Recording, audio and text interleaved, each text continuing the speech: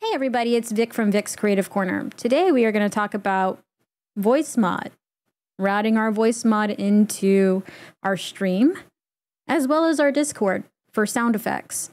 If you run split audio in OBS, that's great. You can have a dedicated SFX channel if you use Wavelink. If not, I believe OBS 28 does allow you to add it as a separate input altogether.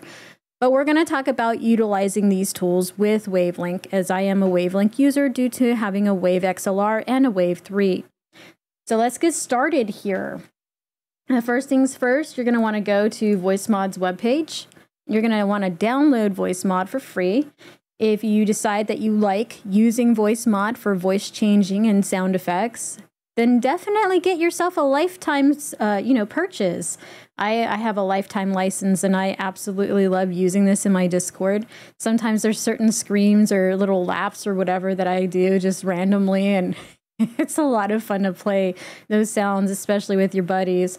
They kind of catch them off guard, and it's for laughs, y'all. The lulz, they're awesome. All right, so now that we've got Voicemod out of the way here, we've already installed it, right? So we need to configure it. You can hear yourself if you want to at the bottom here. You could also just have Voicechanger enabled and not hear yourself. Personally, as I talk, I don't like hearing myself talk because it makes me stop and then I have to listen and process that I just heard my own voice. So I don't do it. I don't listen to myself whatsoever. But your friends do hear you. They are able to hear the different changes in the voices, and then they let you know if it's good or bad, or at least I'm lucky enough I have friends that do that for me. So the first things first, if you are using a Wave microphone and you are setting it up with VSTs, then you're going to want to use your Wavelink microphone effects. If you're not using VSTs, you can just select your mic in Elgato Wave XLR 3 or 1. This works with all 3 Wave products. Now, the reason why on my output I have it set up to Wavelink sound effects or SFX is because that's going to be the input that I want all my sound effects to go through. And I do split audio in OBS, so I will show you this right now. I have a sound effects input here. That way I'm able to see those things come through in a separate audio track. The reason why I do that is because I like my audio separate. I like to be able to configure different levels when I'm using DaVinci Resolve if I'm doing any edits, etc. So if I need to adjust the audio on one level versus the whole thing, I can. Now, if you prefer to have just a one stop for everything, you can use the Wavelink stream. And I personally don't do that because I like to have my audio separate, but you can unify it into one source. All right, so now that we have our setup the way that we want, we can go to our Voicebox and we can actually look at all of our favorites. We can look at all of the voices, and if you have a license, you do get the new voices as well. These things are pretty awesome, and yes, there's a beta. So here's another cool thing for creators. If you're doing Voicemod, you can actually come to Voicemod Live, and you can set it up so that way your stream viewers can actually change your voices using either bits or for free. And I've already set this up, so that's pretty cool. They can use all of these different voices while I'm live streaming. It tells them the minimum time frame, the buffer time frame, and if it's free, or you can change it to bits. I leave it free. You know, I don't mind them doing this. I think that it's fun and interactive for them. So let's go back to our Voicebox. So we see all of our different voices here, and you can actually set this up in Streamdeck, so we're going to talk about that next. But the next thing that I want to show you is a soundboard. You can actually create a soundboard with your own little sound clips and have them here. There are keybinds. I don't mess with anything as far as this particular area because I set it all up in my Streamdeck and I don't even worry about this area. So that's what we're going to actually move on to next, is going to be our Streamdeck. So it tells you Voicemod is minimized. It's totally fine. So if you haven't already gone to the Streamdeck plugin store, we can type in Voicemod. We're going to install this particular plugin so that way we can actually set up using a quick button push to change our voices. So one of the ones that we like using is T-Pain. We really do love this one. And I'm going to set it up here. It's that simple. So I went to Voicechanger, right? And then I selected a voice. So the next one I guess we'll do is Evil AI. So if I push the button, you're going to be hearing that my voice is changing and I'm going to have like a little musical tone to it, like T-Pain. But if I change it to Evil AI, now you can hear me sound like an evil AI. But if I want my voice to go back to normal, we would go to Clean. And then my voice would go back to normal using the clean effect. I do recommend having this one here if you want to sound normal on your streams, you know, in case you have to manually switch something back because your voice didn't change back, which is cool. The next thing is, you know, you can put your voice changer on or off. So you can toggle it on or off. But if you want to, you can actually do this as a multi-action. Oh, you see where it says hotkey switch? No, wait, that's not it. It's under here. It was a multi-action switch. So we would basically put our voice changer on here and our voice changer off here. But you know what? They've actually done this a lot quicker for us. And if we look here, we can actually see that there's just a one button thing. We push it, it turns it off.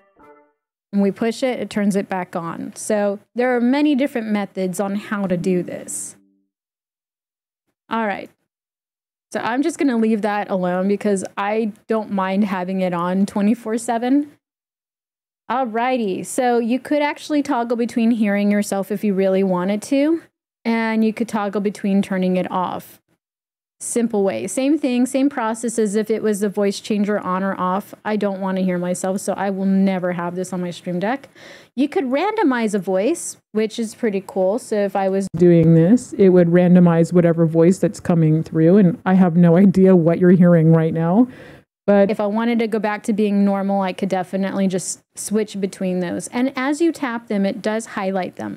Now, one thing I do love about Voicemod and using my Stream Deck, the icons, they're already preset. So I don't have to do the guesswork in how am I going to change this so I know what I'm looking at here without any labels. You could always go in and label the button, but I like that Voicemod has already done the homework to make it simple for us. Now, if you're, you know, a pirate and you've got a lot of, you can actually just hold down your censor button for as long as you're using any bad words. If, in case you're doing like a PG-13 stream or something to that nature, that button comes in very handy. Let's see. So we're going to talk about stop all soundboard sounds. Okay, this thing is going to come in extremely handy when you do different things in Voicemod, and we're going to talk about that right now. So there are some background effects, right? You can turn them on, you can turn them off. I don't like the background effects, but if you're talking and you want to hear the little noises that come after it, then you can toggle it. Now, you see this here, this soundboard? This soundboard is basically going to be sound effects. And what we're going to do, I guess we'll use a magic charm. And you see how it changes the image? So the soundboard is where your sound effects are going to come through. For example, let's do an explosion. And you can hear the explosion coming through. If I do the wand, you get to hear the wand coming through. And there are so many inside of Voicemod, and they already have the icons set so that way you know what the sound is. But say you don't want to do soundboards necessarily with sound effects, but you want maybe like some music or something. There is actually music here. I just have to find it. Oh, here we go. Elevator music. So here's the bossa. This is my personal favorite one I use in Discord. But if you want the music to stop, you can either push the button or you can actually push this and it stops everything. all of the soundboards. This is your instant stop. So this is why you want to have this on here anytime you're doing a soundboard. Alrighty. So as you can see, you can hear the audio coming through, right? But how do we set that up? So if you're doing it in OBS, and give me just a second here, y'all. I am going to pull up my settings so you all can see it in OBS. All right. So in OBS, we're going to go to audio. Now I have two microphones, one for just my XLR in case I don't want to use Voicemod at all. So I toggle between those two particular microphones. But if I'm doing Voicemod, Voicemod is my secondary microphone. So it's going to be set up here in Mic Auxiliary Audio 2. If you just want Voicemod, you can actually just set it as your primary and you're good. You could do either or. But me personally, I have both just because I like clean audio and then I like audio for fun during my stream. So that's how I've set it up here. Now, the other thing is I do use Wavelink. So in Wavelink, we're going to come here. And what I'm going to do is show you the input channel. So I'm going to remove this for a second. You can still hear it coming through my OBS, but it's not showing up here in Wavelink, right? So we're going to add our channel and we're going to look for where it says Voicemod. See where it says microphone Voicebox? Sorry, that was really loud in my ear. I had to turn off monitoring myself, but you probably heard a double echo because I was just setting it up. Now you can adjust the volume. This is what I was trying to do, is drag and drop. And me personally, I like to have things in a particular order. It's not just my OCD kicking in here, but this is just so that way I know from left to right, just like in my OBS, I have Wavelink mimicking what's in my OBS.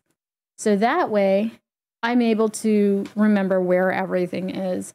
I'm meticulous like that. You don't have to do it that way. You could do it your way, but that's how I have mine set up. It's just easier as a visual for me. But that's how you're going to set it up here in your Wavelink and in your Stream Deck and in your OBS. But what about Discord, right? Discord is important too. Like, let's just say you want to do sound effects and you want them to come through with your voice mod that you've set up and you're excited to use it because it does a lot of different voice changes. So I have my output going to my Wavelink voice chat because that's just how I have it set up, with my party chat coming in from Discord when I'm live streaming, whether we're playing Dead by Daylight or whatever multiplayer game we're playing. But I want to use my Voicemod microphone, right? I want to use my sound effects. So I'm going to come down to where it says microphone, Voicemod, virtual audio device, WDM. That is going to be my Voicemod microphone. That way I'm able to do something like this where everybody's able to hear it when it comes through. And then I can just go back to doing this sounding normal. And that's all done with the software running in the background. Now, that's going to be how you're going to be able to run things through in regards to your voice mod and sound effects. So what I'm going to do is I'm going to come here to my gaming's comm. I'm going to unmute myself in my personal Discord. And what I'm going to do is run the Bossa. And I'm not going to say anything, but I'm going to run the elevator music in my Discord right now. Check it out.